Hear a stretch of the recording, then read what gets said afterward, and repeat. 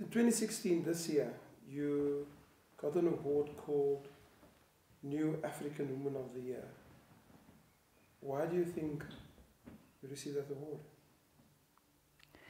I think that award, as far as I'm concerned, was essentially for women of the continent.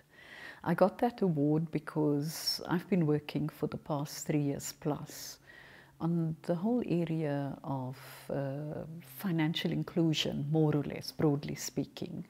And being at the African Development Bank as Special Envoy on Gender, my focus was very much on how can we deal with women in business and ensure that they are able to be real stakeholders and role players in this area. It was also because one was sort of sailing close to the wind and trying to follow the money and ensure that women aren't marginalized to peripheral areas, but that we actually bring women into infrastructure, so looking at inclusive infrastructure, bringing women into the energy sector. It's still a battle, but the voices are being heard.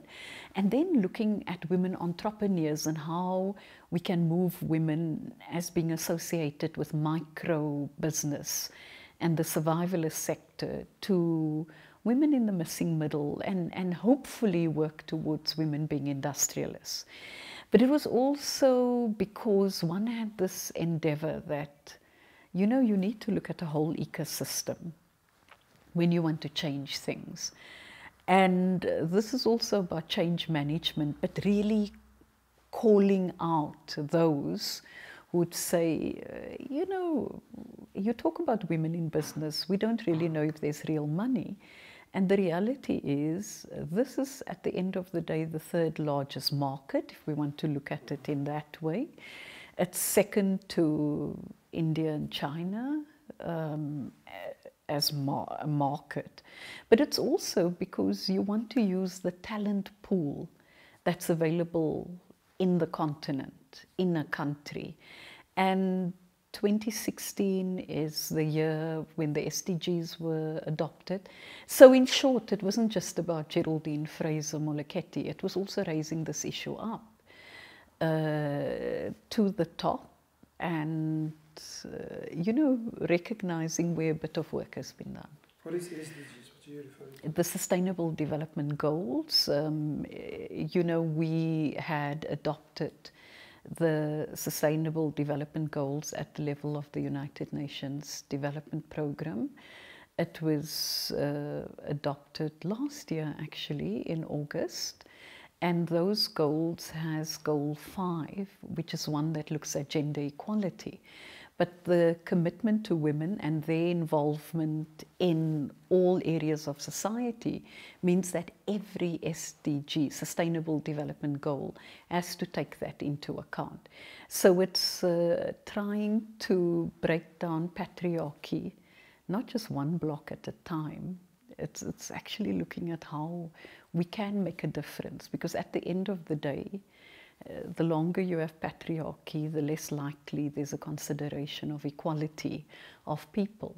And after all, as South Africans, we made a commitment in 1994 with the first parliament, 1996 with our first constitution, and the first parliament was democratic, mind you.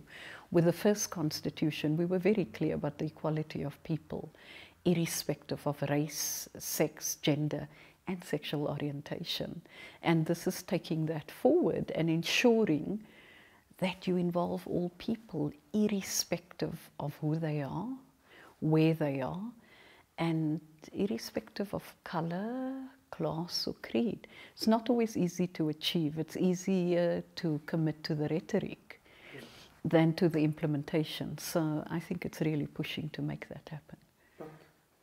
We're facing on the continent, from South Africa till the north, northeast, west, south, on the continent, quite a solid male chauvinistic domination in all the areas, all facets of people's life, political, economic, and social. And you're suggesting that by doing the work that you're doing on women's emancipation will actually break that veil. Is that possible? Of course it is.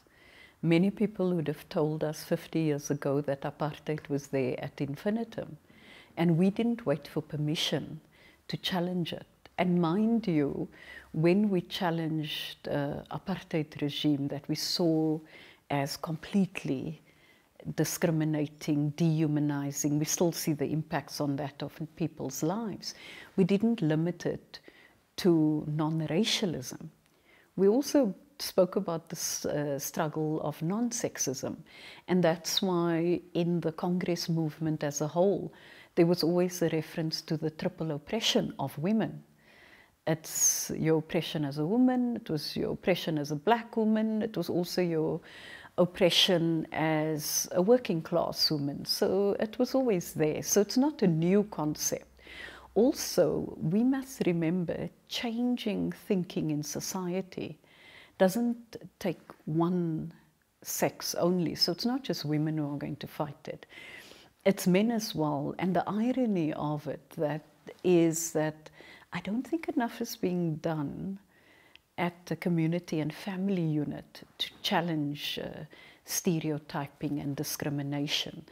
So yes, you say north, whether Egypt, so Cairo or Cape Town or Mozambique, there are challenges. But on the other hand, you have some shining lights. You have a country like Rwanda that has more than 60% of women in the legislature. And when you look at the laws in that country, especially as it relates to land and property, you know, it looks at property ownership for both men and women. So when you are married, both the husband and wife have equal access to the land as collateral, and that was part of the legal environment. So I'm not looking at the whole issue of women's emancipation narrowly from a normative perspective. I'm also saying what makes sense to society. And at the end of the day, as I said earlier, you want to have men and women in building an economy. And we know, and let's look at the area of private equity. Men are risk takers when it comes to investment and equity. Women are more cautious. So you actually need the two together for good investment. So another example or anecdote is Vietnam. You know, one of the large investment companies is being headed up by women there. And again, it's, you know, ensuring that your investment is actually going to be quite secure. So I say, come back again. What we want is we want the best talent pool. So it's not to push out anyone. It's actually saying that, you know, it's about equality. Whether you a boy or a girl, you must have an equal chance in society. You must have choice. You must have opportunity to education. You must have opportunity to become president of the country, irrespective of who you are. That reminds me of the ANC's conference, where the 1/3 issue of women representation came up. And Masiwa Terelakota was in a debate with Nelson Mandela on issue of merit versus creating special places for women. And then Mandela indicated the majority is not always right because there was a push to put it to a vote. And Mandela indicated that the majority is not over. His experience in prison is that the majority is not always right on these matters.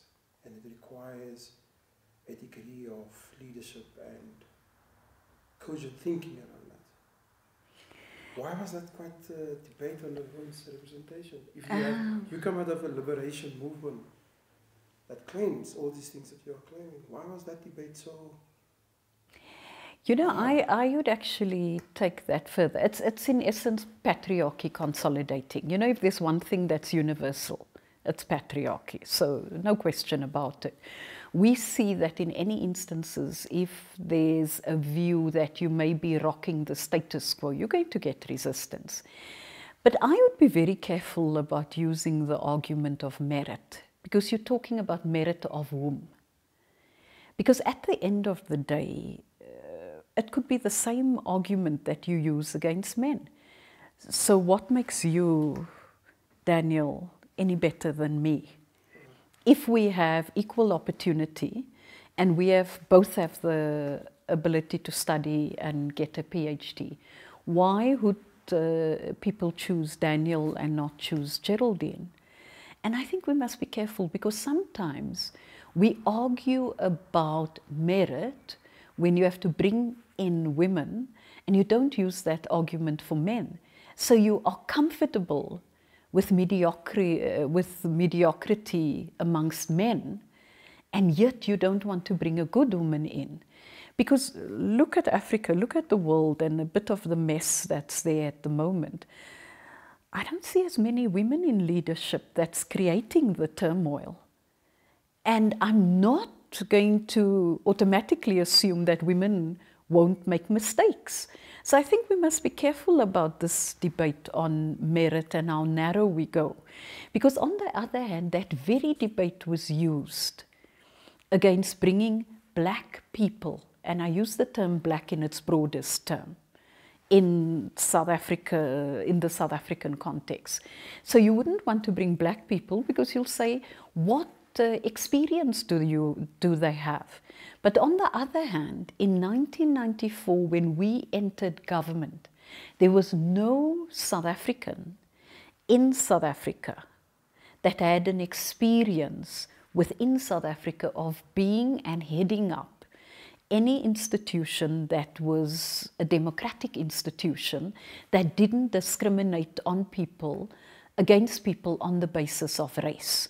Now, I'm not talking about people who may have had experience outside South Africa and been exposed to more democratic societies than South Africa was. And yet there were those who would argue that there wasn't experience. So we all had to build that experience as South Africans, and we cut our teeth as pioneers. The class of 1994, if I can use that, actually went and said, we are going to work on this together. And they were activists, they were academics, they were people from the private sector. There were those at that point who were part of what was the old order, but ready, willingly or unwillingly, to help build a democratic society. There were those from the new order who willingly or unwillingly worked with those who were protagonists before and all, but we had to build something. Now everybody's ready to say, but just hold it, you know, we were ready to take that leap as it came to race and color. We're not so sure if we will do it with gender. I think that's double standards. And that's why I wouldn't entertain such a debate. I would say, let's look at what everyone has to offer. Let's look at the platform, and let's look at the talent pool, and let's get the best team to work in any area or sector of society. At a very tender age, you decided, from being part of the political processes at UWC, to leave the country. And many would say you sacrificed your youthfulness and to become a young person in whatever circumstances, conditions provide. Why did you make that choice? It was very interesting. It was probably the heady years, you know, very much influenced by Zimbabwe just having attained their independence, 1980. I had the benefit, together with a group, we were a group of 5 young women with a teacher, Faiza Bardin, Lucian Abrams, Mavis Amanis, and it was myself, and there was one other, its name has just slipped my mind for a moment. We decided we were going up to Zimbabwe in June. It was immediately after independence, but it was also because my aunt, who had been initially self-exiled, was coming down to then, mind you, Rhodesia still, it was before the name change. And she was with a group called the Nova, a not-for-profit organization. And I had not seen her since I was 7 years old, and, you know, it was opportunity. Zimbabwe had its independence, and we were going to go up and see that. Now, being with Nova, my aunt had access to the assembly points because they were going to provide support to the ex-combatants and all, and this was done together with the Zimbabwean government and the ruling party. So the group of us went up. We went to see what it was like, and it was, as I said, quite heady. And yeah, you know, you go to these assembly points, met with both Zipra and Zanla, former combatants, and, you know, they came back. I mean, it was quite something, and the discussions they had, and why, with the Zanla group, they went to join what they called the Chimurenga and all.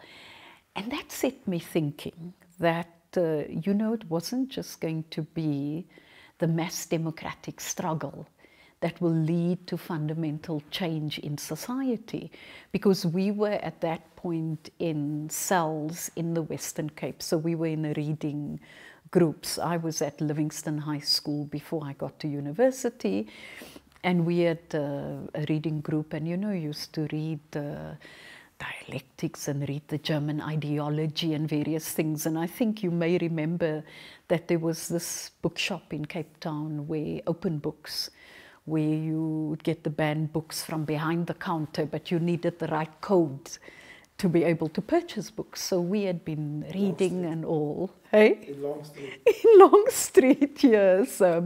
We had gone to the little theatre, John Carney and all that. But it was also just the kind of environment we were in 1976, post-76. In 1980, it was the Fatties and Monies strike that we had been involved in and supporting. We supported the meat workers' strike as well. So being exposed to all this, I thought, no, you know, maybe there was a need to tool myself differently. And we decided we were going to leave the country. There was a young man called Patrick Chigora, who was from UWC as well, and we were given a link to a contact in Botswana. So we were going to go into ANC structures, trained and reinfiltrated almost immediately. So, you know, everything was supposed to go in that way. Of course, with the links, we then, the contact wasn't there in Gaborone as supposed to when the train entered. So we continued to Harare because that's where I had some contacts. So I made contact with the ANC in Zimbabwe. And through that, worked with Comrade Joe Kabi. There's a long story about that, but that's how it went out. But a lot of it was the idealism of youth that I don't really regret, you know. And the only difference is I thought I would be back in the country by 1981, building the structures internally. Of course, the story was a little bit different. Some of it was very hard and very difficult, and part of it was the assassination of Joe Kabi in July of 1981. There was also, of course, the fact that I then instead worked from a forward area, from a frontline state as Zimbabwe, Botswana, Lesotho, Swaziland, Mozambique, and Angola were known at that point, Zambia as well. So worked from there and build structures for the ANC from outside the country. So we were involved in building both political and military structures. And yes, I did do the military training. I did specialized training in different countries as well. And I think there's a number of cadres then all over the country that have probably been exposed to training that I had conducted with them, who have been engaged in quite sensitive internal work in South Africa, built illegal structures of the ANC. And there were a number of people who made sacrifices, whether they were inside South Africa in underground structures, whether they were in the mass democratic movement, whether they served time on the island or they were in exile. I mean, our liberation, our freedom never came easy. And that's why it's necessary for us really to defend this constitution of ours and to nurture this democracy, because people lost their lives. People's lives were actually destroyed in different ways because it was not simple. And this is for all sides. You were almost destroyed when there was indirect allegations or a smear campaign that you somehow, directly or indirectly, were culpable for Joe Mqabi's assassination.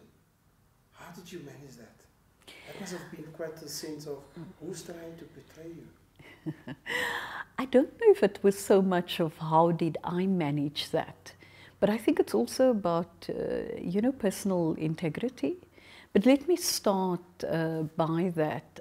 With the assassination of Comrade Joe Mqabi, there were two of us together with a couple who found him the night he was assassinated. So it was the night the aunt that I saw in June, she had come back to Zimbabwe because she was now awarded a contract with the Nova to actually work in Zimbabwe for a period of 2 years. So she arrived in Zimbabwe, I think that was the 31st of July 1981. Now you need to check 30 or 31st. I always have a bit of a blank on this particular one. So she was coming in. My mother was also in Zimbabwe because about a month before, Alan Busak had come to Harare. And Alan Busak was part of the structures of the movement at that point in time and part of the underground structures. And Comrade Joe Mqabi, unbeknown to me, when he met with Alan Busak, he said to Alan before he left, he said, Geraldine will be leaving Zimbabwe for a period of time. So if her parents want to see her, they should come now because she should be leaving in the next 2 weeks or so. Alan lived in Glenhaven. My parents lived in Glenhaven as well. So Alan got a message to my parents to say this. Now, my parents had no contact with me for about a year at that point. And they then decided my mother would come to Harare. I knew nothing about it. So, of course, the cover for my mother's coming was that my aunt was coming to Zimbabwe, her younger sister, who she had not seen since 1967, and that's 1981. So, of course, she applied for a passport and all, came to Zimbabwe. And I was sent off on an errand on the day when she had arrived in Zimbabwe, knew absolutely nothing. And of course, when I got to the office, the ANC office in Angwa Street was above a furniture shop, a second-hand furniture shop. So people who went into the office, it was as though they were going into a furniture shop and checking furniture. But it was through this furniture shop that you got upstairs to the office. And I think they brought my mother in that way. She could have entered, I think, either from the back or from the front. So when I came back, I was told, oh, Comrade Joe wants to see you next door. And when I go next door, lo and behold, there's my mother. So anyway, going back to the night of the assassination, we had dinner that night with a couple, with the Salbanis. It was Professor Salbani. He was a professor of mathematics at the University of Zimbabwe. Actually, this was the day before. Professor Salbani had professor of mathematics. His wife, Lucilia, is an interpreter.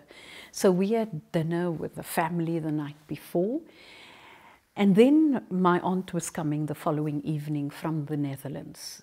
We borrowed the Salbani's car, a station wagon, and we went to fetch them from the airport. And then we went to a place called Bombay Duck. Bombay Duck is on the main road. I think it's Samora Machel Avenue. It was the place to go. When we got to Bombay Duck, all their suitcases, I mean, they're coming for 2 years, so the whole back of the car is filled with suitcases. My aunt, her husband, and 2 sons were in the car. So we went at Bombay Duck. There's a long queue outside. So we said, no, we can't be here. My mother's with us. Well, you don't also want to be seen because my mother needs to go back into the country. So we phoned the house, and Comrade Joe was still at home. So we said, look, can we bring a takeaway and have dinner? So we go and we have this, go to the Ashdown Park house, go into the house, and we have dinner there.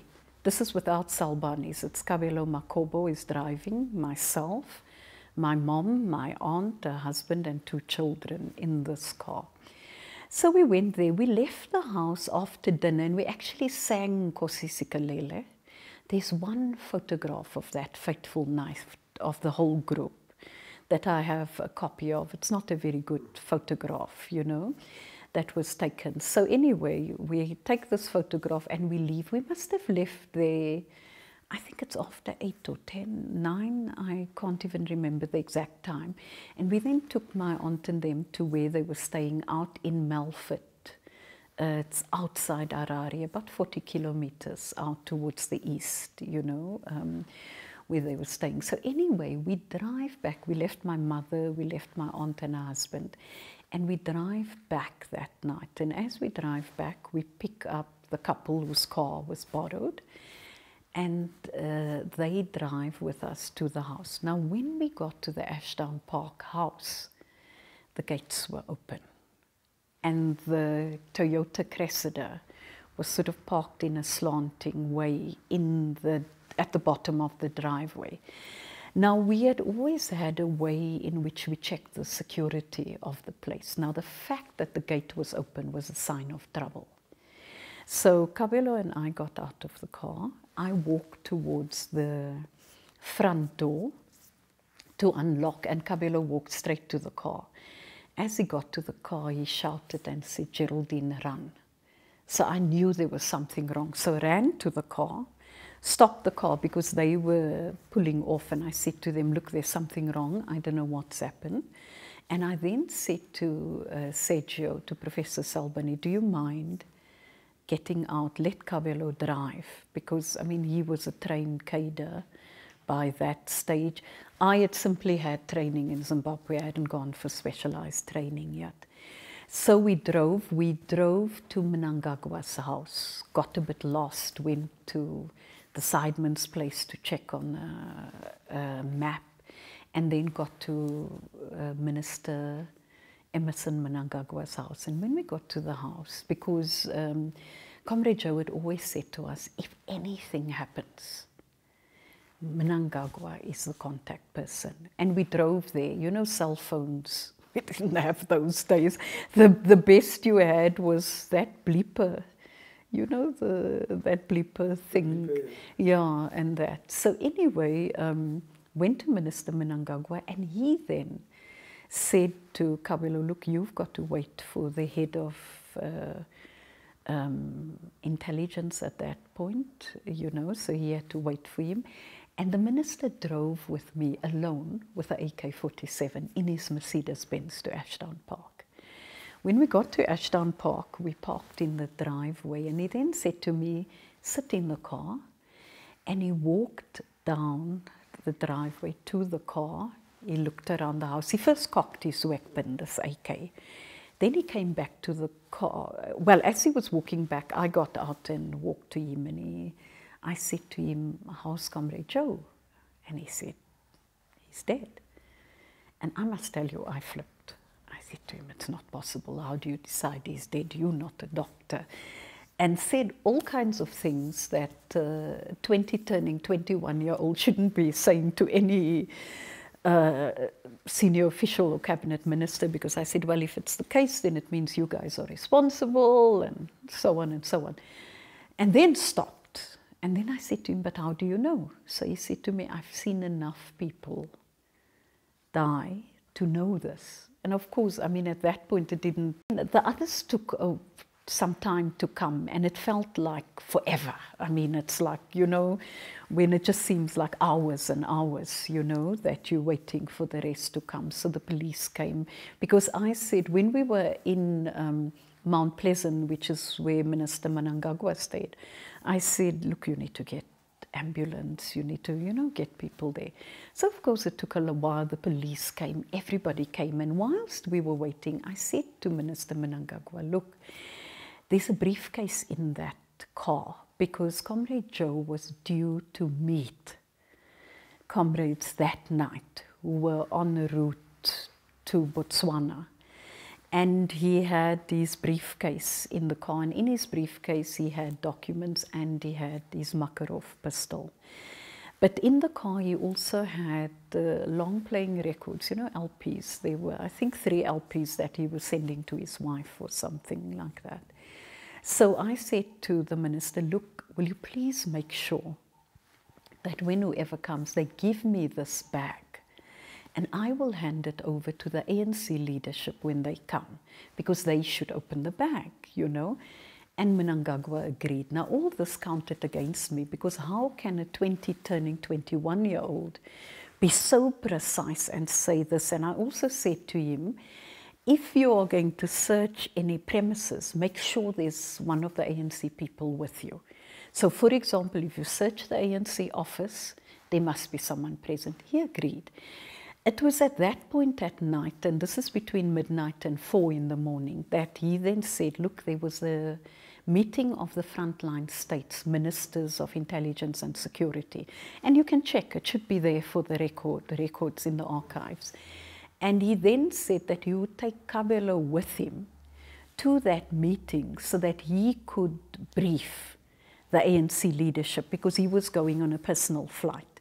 And I was staying behind, because look, I am the untrained one. So you take the trained cadre who had already come from Lusaka, and that I hadn't been, so that he could meet and do this briefing. So all this was done. I also said to him, last thing is, don't have any media announcement until the ANC contacts Makabi. Antorelio was based in Botswana at that point in time. Now, unbeknown to me, you know, things always go awry. So they fly off to Lusaka, and I stay in the house with Mike Overmeyer and his wife, Rachel. At the time, Rachel Stewart. They waited with me in the house because we didn't want to leave the house alone in case there's a phone call. I'm leaving the bit when the body was removed from the car and stuff like that. And then a phone call comes from Botswana, and it's Violet Gwangwa on the line. You know, the Jonas Gwangwa's wife, who was a very close friend of Nomazotsha Aurelio Qabi. And she phones and she says to me, Geraldine, is what we hear true? This is around 1 o'clock, 2 o'clock in the afternoon. So I said, what did you hear? She says, no, we've heard on the radio RSA that Joe Qabi was assassinated. Is this true? So I said, but hasn't headquarters got hold of you? She said, we got no phone calls. So I said to her, sadly, it is true. He's been assassinated. And of course, it was quite a thing, because Makabi was on night shift. So she was coming home from night shift when she turned on the radio. So of course, what it turned out was the lines were down between Lusaka and Botswana. And we assume, I mean, the most logical thing was the South Africans were behind it. The South Africans also wanted to claim victory. So victory was, we've killed the kingpin, because they've tried to... South Africans, the apartheid government. The apartheid government. And I mean, they had sent a special unit in. And they, for years, had tried to kill him. You must remember, Comrade Joe had served 15 years on Robben Island. He was asked to leave the country when there were attempts on his life inside South Africa. So they had tried before. There was the Pretoria 12 trial that had Murphy Morobe and Tokyo Sexwale, that trial where they thought they had a state witness and they couldn't get evidence. So, of course, they tried to put him away before that, and they couldn't do that. And they tried in Zimbabwe as well, but failed, because in February of that year, they had placed a car bomb. They had placed a bomb under the car. And the very Kabelo Makobo had seen it. And it was diffused by the Zimbabwean bomb squad. So they had tried. And I mean, if that bomb went off, it would have demolished part of the house. I mean, later they bombed that house again, you know, so they had tried these things. So anyway, fast forward, so there we are. Everything sort of went according to plan. The ANC sent 2 members, Mam Posho came. They sent someone who was going by the name of Peter Mataban. So the 2 of them were sent to take care of things. So of course when they came, I gave them the briefcase.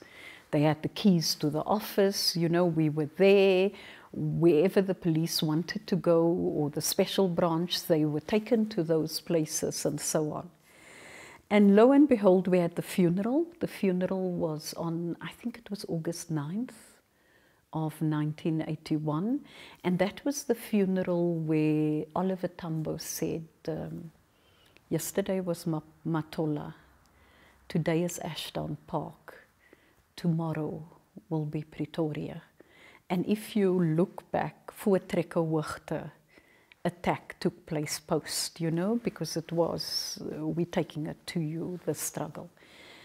But after the funeral and all, on my 21st birthday, on the 24th of August, I go to the ANC office. And when I'm in the office, we're all in the office, there's a knock at the door. And of course, the door is opened. And in comes the Zimbabwean Special Branch. It was someone called Inspector Varkevisse and Inspector McCullum, I think it was. And they come in together with a woman, a white woman, Special Branch officer, because they thought I was going to resist. So they brought her in, and then they came in and they said they're there to arrest me. And I looked around, and there were 2 leaders of the ANC there, Florence Mposho and Peter Polas. I looked at them and I said, are you aware of it? So I said, yes. So they said, yeah, we're arresting you for the assassination of Joe Kabi. So I said, well, if the ANC leadership is here and they're aware of it, then I go. Now, they had brought this woman because they thought I was going to resist arrest. I don't know why I was going to jump through the 1st floor window and jump down or do what, I don't know. So they arrested me and they took me to Chikarubi prison, the maximum security prison in Zimbabwe. I think Chikarubi is notorious for what it is. And there, of course, you know, there was interrogation and under interrogation. No, first, let me say, the first thing they did was they took me to the Central Police Station. And when I went into the office of these Special Branch officers, they had 2 chairs in front of the desk, and one of the chairs had the Uzi, it was the Israeli Uzi machine gun, which was one of the weapons. I think there were 3 weapons that were used to shoot Comrade Joe, because he had 22 rounds in his body. I mean, they shot him. I mean, there was no chance that he would have survived that, you know. So the one weapon was in the one chair, and the other chair they told me to sit. And I think it was again to look at the response to this. And there they started their initial interrogation and said, And my recollection of it at the time, and this is some years back, was that they said, we're framing you for the murder of Joe Kabi. And, you know, the questions they asked, at nothing. Initially it was preliminary. What did you do? Where were you? And in any case, they had taken statements of my aunt and her husband and everyone, because we were at places we were accounted for. And thereafter they were interested in the structures of the ANC in Zimbabwe, the structures in Botswana, the structures in South Africa. And I said, but this has got nothing to do with the assassination. They were also very interested in the political education of the ANC. What was it that we were trained in? Because I was I was in my second year at university, and they had the experience, the Rhodesians at least, of the mass, you know, the Pungwes, where many people were taken out, and, you know, villages may have gone into Mozambique, and younger people were taken out, and literacy levels may have been different.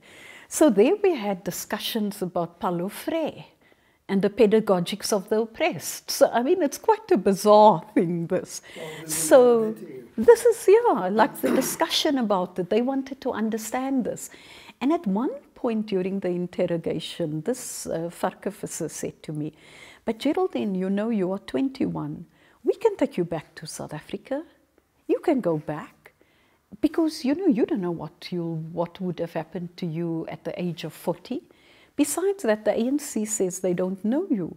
Look, you were arrested in the office, the leaders were there. Now, of course, it was to create doubt in my mind, because I had asked the question in the room. And of course, I was a bit annoyed that nobody told me beforehand that, look, potentially I could get arrested that day. And I said to them, let the ANC decide. I'm not going to get into that. But besides that, I knew that even if people claimed the ANC didn't know me, I knew who I was, how I got into the movement and all. And then, of course, fast forward, I was in solitary confinement for 17 days. And I think it was around day 15 when there was the special, in Zimbabwe, in Harare, because I was also, for first part of my solitary confinement, I was in Chikurubi prison. Then they moved me from Chikurubi prison. I didn't know why. And they moved me to the cells at the Central Police Station. At the time, I thought it was probably closer for them to continue interrogation when they wanted to. I must tell you, I felt more vulnerable at the Central Police cells than at Chikurubi, because Chikurubi prison was structured, you know, and much as I was in solitary confinement, there were women wardens. I mean, it's a maximum security prison, but it was different. At the cells at the Central Police Station, you know, you had policemen there with police women, but weekends were a problem. And I managed to convince the police women during the day, when the cells were filled with people who were in for petty theft, to get them to put the women with me, because I was worried about the wardens who went sober at night, the police, and I was more scared about my physical harm than anything else. I mean, it scared me terribly. I think also solitary does weird things to you, you know, it's to be alone. It's not a nice thing, and not to see light where the light just comes through the top. But that's a small thing, really. So anyway, I was then brought up from the cells again and told there's visitors, and it was actually the first visit I have. And of course, to my absolute surprise, in the office again was Inspector McCullum, Inspector FARC officer, but was Alfred Nzo, the Secretary General of the ANC, John Motsabi, a member of the, what was it called, PMC, the Political Military Council of the ANC, and Thabo Mbeki, who was also part of the larger political military council, or I think it was called Revolutionary Council at the time. But he was the person that I had known because he, together with Comrade Joe, had actually built relations with the Zimbabwean government and ZANU-PF. So, of course, they were there. And so it was, you know, so the ANC doesn't know me. And yet 3 senior leaders of the ANC have come to Zimbabwe. And Kabelo was there as well with 2 bags of chocolates and groceries. They just bought things. I think all of them had experience in prison, so they all knew what you bring when you come in at the time. And of course, Farkas and McCullum were very impatient that they should cross-examine me. And they said to them, aren't you going to ask her questions? And they said, no, when she's released, we'll have all the time to find out what happened. We don't need to cross-question her in your company.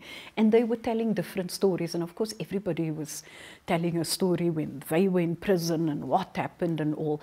But then the president, Comrade Thabo Mbeki, said to me, why don't you go and have a look what's in the bags? Kabelo, show her what's in the bags. And I went to the bags and, of course, I knew it was to say. And I just said to Kabelo, I didn't see Mfashani, didn't talk about Mfashani. I didn't talk about anybody because they had asked about someone called Mfashani. It's a comrade Freddie Mninza. He was on death row in Zimbabwe. He was part of the Wankie comrades. And Comrade Freddie Mninza, Comrade Mfashani, was involved in the networks in Zimbabwe at the time and involved in the security and intelligence networks.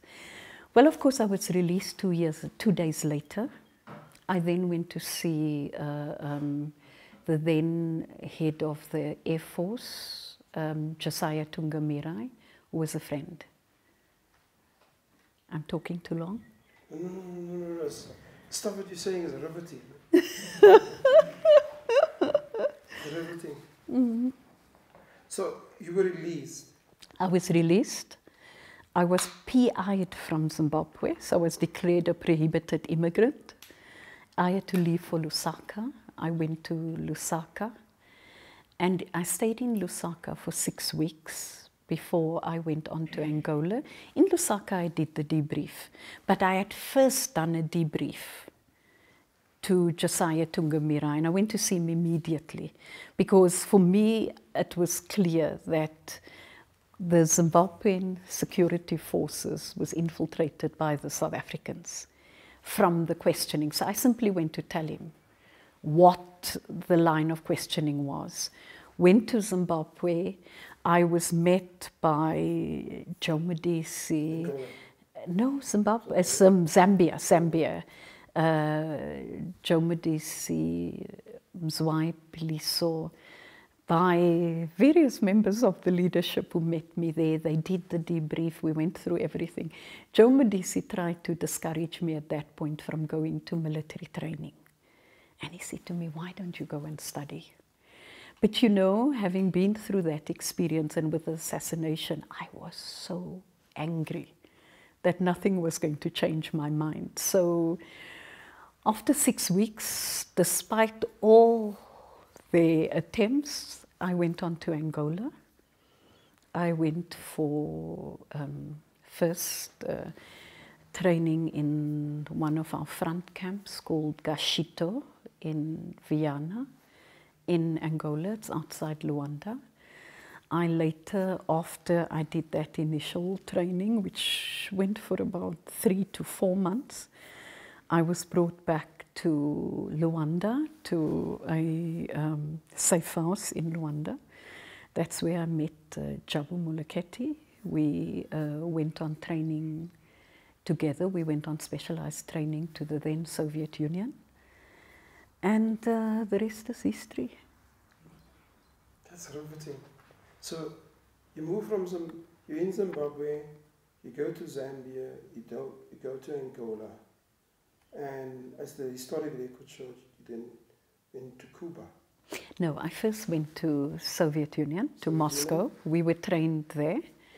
And then come back to Africa, so Angola, Zambia, Zimbabwe. And I worked from Zimbabwe with internal structures. And worked with the building of internal structures. So there's some people who bump into me in Cape Town and call me commandeer, you know. Yes. So what happened to you?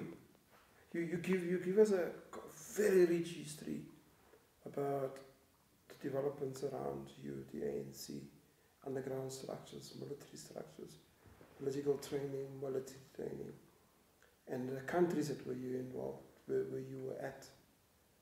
But surely something happened with you. What happened with you? It was part of my growth. The person that left at the age of 18, 19, 20 at UWC, at University of Western. 20. And then you were involved. What happened with you? Well, you know, I suppose if you talk with my siblings or friends or my parents, my father's late, they'd always say that I was quite tough, that I was always ready to buck the trend.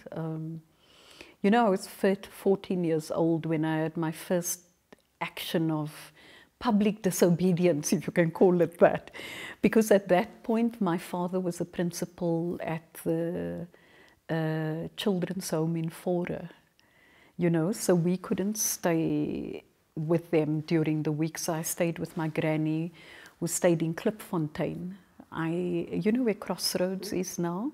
Klipfontein is just beyond that. So my granny stayed in Klipfontein. And we would take the bus to Livingston from the bus stopped and started at that. It's beyond Philippi area. You know, those days we thought that's far away. And now it's all built up there. So we used to take the bus. So we used to go up and down with the bus. It was my sister Debbie, my younger sister, and my brother Arthur. You know, so we used to get on the bus in the morning. Arthur was at, is it Rosmead? Next to Livingston, the primary school, you know. We were at Livingston High, the two of us, so we used to take the bus every day. Now, you know, the front 2 rows in the bus, if it's a single decker, was always open for white people. And the rest of the bus was filled by us. Now, we get onto the bus at the first stop, and I can tell you, as soon as we get to Philippi or Manenberg, that bus is full. And of course, we always had to stand up for adults. So you must know you must stand from Manenberg right through to Claremont. And I mean, the bus didn't drive fast, so it took quite a while, that bus ride. And then we debated this, and we were also a bit unkind because, you know, close to Livingston, when we took the bus in the afternoon, there was this... is it Batavia School? You know, school for children who were handicapped. And inevitably, this school was a school for white handicapped kids. So we used to have these running battles on the bus with these kids saying, you know, you think you're privileged, what do you think you are? And, you know, all kinds of debates on that bus. And anyway, one fine day, one fine morning, I just thought, after I had stood up, and all these adults are standing in the bus, not one adult is sitting on these empty seats, and nobody is there policing them closely. So I decided I'm going to sit. And the bus driver, because there wasn't a driver and a conductor, it was just the bus driver because it was a single-decker bus. You know, the bus driver stops. No, he first says to me, you must get up, you know you're not allowed to sit there. So I said to him, why? And he says, you know why you're not allowed to sit there? So I said, no, I'm not getting up. Why can't I sit? And of course I knew. And he stopped the bus, and of course the adults started grumbling, get up, you know, you're making us late for work and all. I said, I'm not getting up, I'm sitting. Now my sister and brother's on the bus. The driver then gets out, you know, he opens that thing up, get out, and he physically takes me out and puts me on the side of the road. Now, you know, we had clip cards. So, you know, the clip card worked where you had a clip just once a day. So, of course, I was stuffed. There was no pocket money. And there was nothing I could do. There I stand on the side of the road near Brown's farm. And I'm standing there and I thought, what am I going to do? Because firstly, even if I walk to school, I'm going to get to school late. If I don't go to school, I'm in trouble. Either way, I'm stuffed. What am I going to do? And because I had my school blazer on, the Livingston blazer, my then Afrikaans teacher, Mr. Jacobs, was courting his wife in that area of Brown's farm. So he sees me, he stops for me and he says, Geraldine, wat's verkeerd met jou? Jou oë vlam, wat het gebeur? Klim in. So I get in and I explain to him what happened, you know.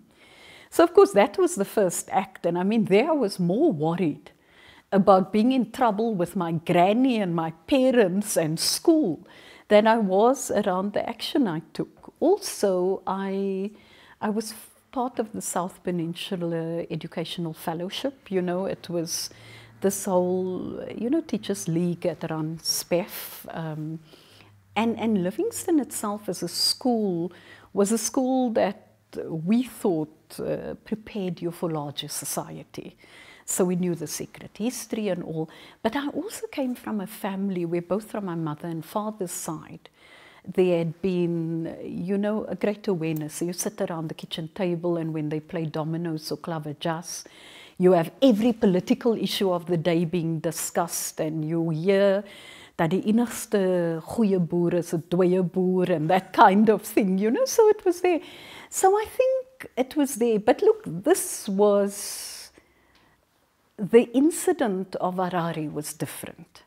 The growth was different. And I was told by a young woman that I shared a room with in Angola. She said to me, I spoke in my sleep, but she couldn't understand what I was talking about. So I suppose it was the reaction to the assassination, having found Comrade Joe. It was the arrest and everything that went with it. But you know, at that time, when you're 21, who's going to tell you that you're not, I mean, you think you're infallible, man. You think you know it all. No, you came back and after coming from exile, you with a number of others. And then you got into government. You were put in an extremely difficult situation at times with your comrades. You had to negotiate with probably one of the most powerful unions on the planet. On the planet. The Congress of African Trade Unions. With the then Secretary General, Vavi. And quite clearly you were in one of the toughest roles. But you were quite negotiating with conviction on the salaries of the behavior on the one hand, to take on probably a male-dominated negotiating team from COSATU. On behalf of government, you negotiated. So in the public, you were like very position. You took a position on given by the mandate of the government. Let me say. Negotiated with yeah. Let me say a few things on what that. happened there? Let me say a few things. I'll start there, and then I want to step back and come back into it. You know, my late father-in-law had a term he called Nsimbi Aigobi, which means, I think, loosely, the steel that doesn't bend. Mm-hmm. And I think to a large extent, when I look at where I come from, and look, we didn't talk about my childhood, we didn't talk about the family I was from, we didn't talk about what informed my convictions, but it was all about social justice economic justice. It was building a society that has no discrimination against people, and actually standing quite firm on integrity and saying that if we need to attain X goal, we must work towards it. So that's always been something that's driven me. And you've heard snippets, as I spoke about, and you know none of this is easy. There's nothing. It's much easier looking at me today than it is walking that journey with me, you know, if you look at that. So that's one thing. I think the second thing is I didn't come back in a group. I was sent back because I came back as part of a decision by the party that in the rebuilding of legal structures, you know, there's a need to rebuild the party's legal structures. So even before my indemnity, I came in on a flight. Wasn't quite sure what was going to happen, but that's a whole different story. So we fast forward. I must say, I didn't expect the affirmation by the movement for me to hold the portfolios that I did. I was incredibly humbled by it, and I saw a need to really understand what it is that I had to do. So come to public service, other than whilst I was Minister for Welfare and Population Development, when I served on the Cabinet Committee that was set up to look at the Nkomo report that was looking at the visioning of the public service. It wasn't something I'd really looked at. And I mean, much as I understood the importance of the public service, having been Minister for Welfare, I didn't deal with the nitty-gritty.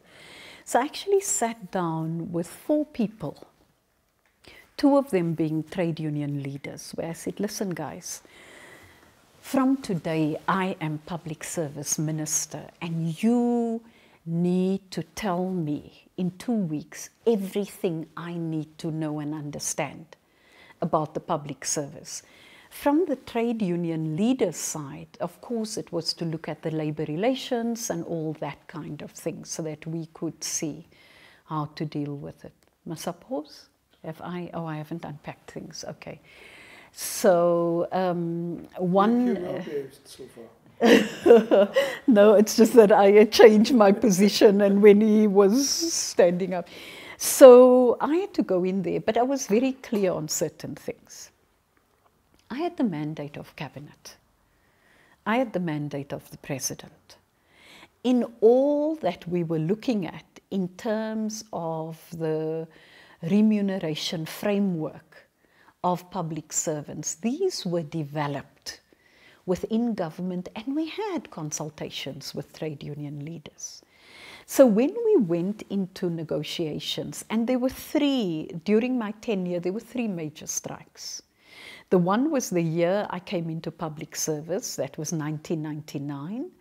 The next one was 3 years later because we managed to negotiate a 3-year agreement. And then the last one was the fateful 2007 strike. That strike was political.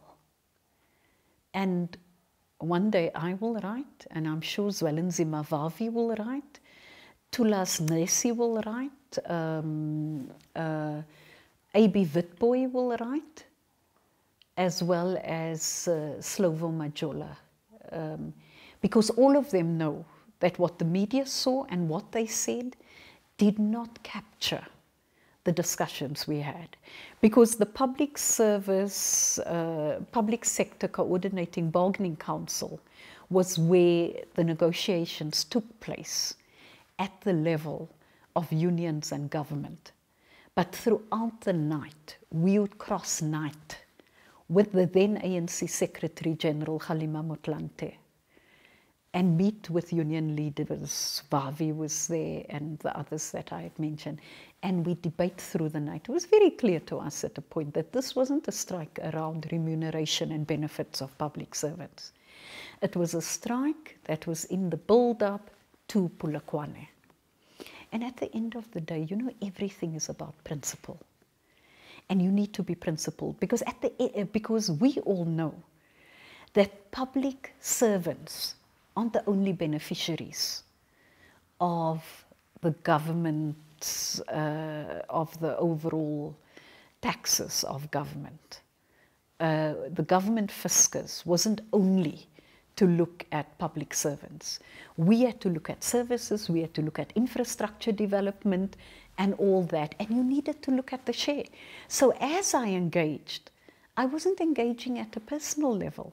It wasn't Geraldine vis-a-vis Zwelenzima Vavi, in spite of Zapiro's cartoons, and I must say I loved them.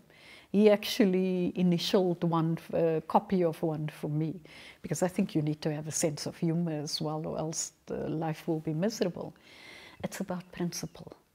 So it's saying, comrades, we indeed are in trenches together, and the table is oval. The table wasn't square or a rectangular table, it was an oval table. But we need to be able to say that what are the priorities for government at a given point in time. And you can't always be populist about it. So unfortunately, Geraldine is not just seen as populist about it. Do you think that when people look at you during your time as Minister of Welfare and Minister of Public Service, they always had and that's connecting with the Sapiro cartoon, that you're very animated when you give expression to things that you believe in, but also when you take a stance.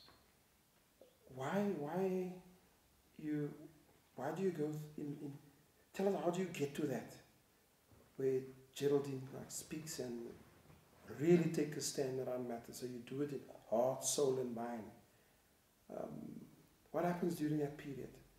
Well, I don't know if something happens. What informs is my commitment to what the end goal is. Yeah, I don't find it unusual. I think when you take on a task, you must take it on and be committed to it. Otherwise, you must step out of public service. You don't do things for yourself. For as long as I was in public service and now in the African Development Bank, my commitment is much broader than myself. And if I feel that it's waning, that's when you step out. I don't think you do things just because it's a job.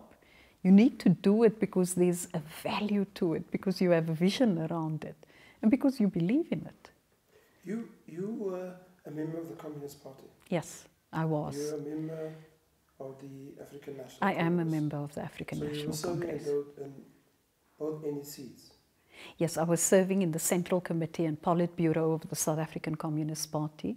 I was the first woman deputy chair of the South African Communist Party. I lapsed my membership of the Communist Party because it was clear that the vision and direction of the party was not what I was recruited into. And mind you, when I was recruited into the party, so I had to go through a probation period. I didn't apply to join the party, and it was a different party. And when it became a bit personal, when I felt that the party was fighting the person rather than the issues, I thought I'd step out for the good of the party. With the ANC, I'm a member of the ANC. I was in the leadership of the ANC until Polokwane in 2008. I have been in the branch leadership of the Sonia Bunting branch until I served the UN as Director of Democratic Governance Practice. And I feel you can't hold the leadership position if you're not able to service that position completely. So when I come back from next year, who knows?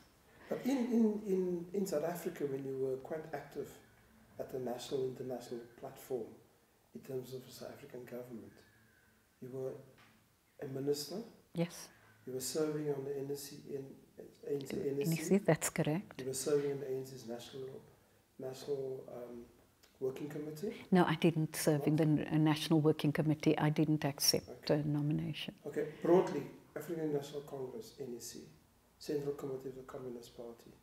You were a member of the South African Cabinet. Yes. 3 different positions, probably 3 different ideological outlooks. How did you navigate that? You know, look, the ANC is always the broader based organization. And we understood that, you know. And there was never a contradiction around duality of membership. And I think it's always been clear about it. Remember, I said that I was recruited into the South African Communist Party when I was a member of the African National Congress.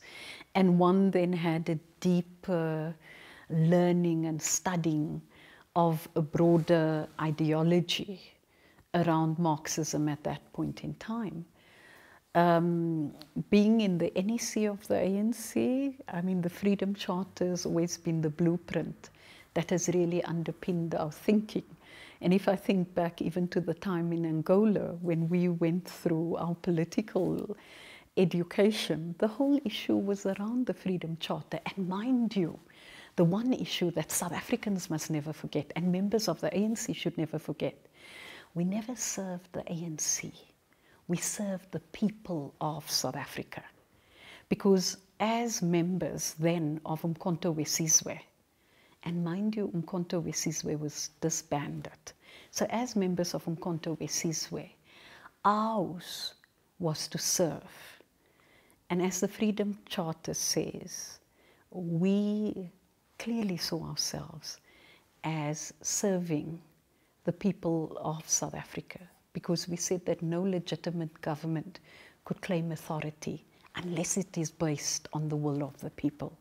And I think sometimes people forget that.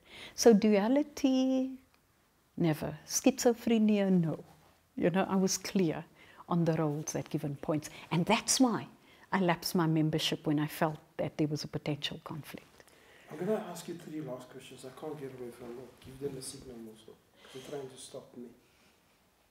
You chose, and the last one will be about your children and your family, but you chose to respond to a letter from Winnie Mandela when she was making allegations about the females in the cabinet relative to the president, Thabo Mbeki, at the time.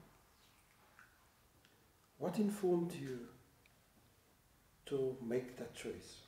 What was the drivers behind you making that choice to make a public statement about it? You know, to respond to it? You know, you should never be silent when you feel there's a need to speak out. And I regrettably felt it was a moment where the allegations that were made suggested or could have been interpreted that the women who were serving weren't serving on the basis of their capability. And I thought there was a need to set the record straight. There was nothing else that informed it. And I think that I would do that at any other point if I indeed believed that it was an unfounded allegation or inference. So that was it, nothing more. And mind you, when you look at Mum Winnie, she's one of the leaders of our struggle. And I think someone we will always recognize for the selfless contribution she's made. And like everyone, we know that we all have difficult moments at different times. But I think at any point in time, we should also be able to engage and say, on this one, respectfully, we disagree, whilst recognizing the role that you've played. Your children, when they listen to you, where you come from and your history as a young person going into exile and all the complexities that they've experienced around you and the newspaper reports and the TV and everything that's happened in the papers and outside gets into your house because children watch TV. Things negatively said about you, sometimes positively about you over the period. How did you manage that as a mother and as a partner? I almost wish you could ask my children, but let me say 2 things about it. You know, for me, the home space is the space where you're mom. This is where I'm Jabu's wife. This is where Jabu's my husband. I'm Makoti, or I'm a daughter. I'm a sister. This is a safe space. So all the fetters of public office or anything stops at the gate. It's mom at home. And this is the leveler to all that. During some of the strikes, I think when engaging with my children, in particular the older two, I think they had snide comments made and they had to defend and all that kind of thing. But there was a time I think they just stopped watching the news. So for a certain period, they just don't watch the news. And they learn to deal with it. You know, kids are hardy. But they also knew that at home, they weren't the kids of a cabinet minister or deputy minister or MEC of finance. They were just Moleketis at home. And the rules apply at home as required. So there's two non-negotiables. You've got to support pirates when you're part of this family. And there was also another non-negotiable that we're not talking about at this point in time, you know. So they were clear. Social justice, you've got to be committed to social justice. We don't have time. We don't have time. There's no space here for anyone who has any hang-ups that will be racist, homophobic, sexist, or whatever. No space in this home. So that safe space doesn't allow safety for bigots, you know. What are the three things that you will tell your kids and other people's children, or our children, for that matter, and those who want to, either by working, getting to leadership positions, or contesting the space in political parties and others to become in leadership positions? What would you tell them about what you have learned? What are the three things that you will identify for them? You must have integrity. You must be committed. You know, you must be willing to even do the small things. Lick the stamps. And at the end of the day, you'll be able to make that new email program or something like that, you know. Also know that never forget to greet the guy that opens the gate for you or sweeps in the passages. There's no one too lowly and no one that's too important. At the end of the day, you need to be confident enough in yourself to engage. But perseverance is important. It doesn't matter how long you take to complete something, but the strength of it will be in completion. I only completed my master's in 2006. I was 46 at that point in time. And I know many people ask me, why are you doing it? You don't really need it. I did for myself. So at the end of the day, it's to be willing to do the hard slog and know you'll get pushback.